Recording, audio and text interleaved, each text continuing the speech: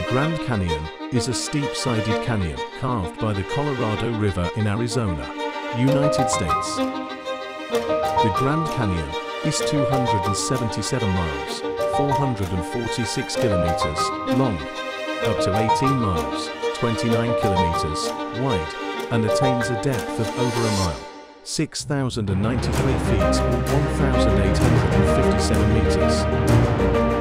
The canyon and adjacent rim are contained within Grand Canyon National Park, the Kaibab National Forest, Grand Canyon Parashant National Monument, the Hualapai Indian Reservation, the Havasupai Indian Reservation, and the Navajo Nation. The surrounding area is contained within the Baaj Nwaavjo I'tah Kukveni Ancestral Footprints of the Grand Canyon National Monument.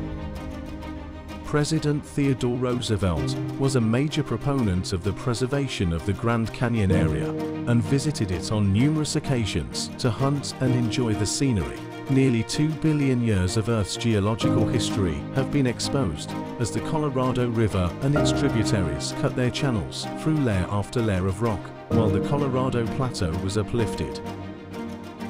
While some aspects about the history of incision of the canyon are affected by geologists, several recent studies have hypothesis that the Colorado River established its course through the area about 5 to 6 million years ago. Since that time, the Colorado River was driven down cutting of the tributaries and retreated to the cliffs, simultaneously deepening and widening the canyon for thousands of years.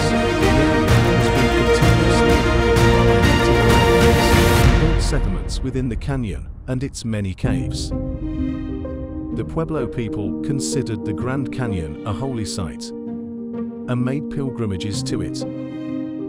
The first European known to have viewed the Grand Canyon was Garcia López de Cárdenas from Spain, who arrived in 1540.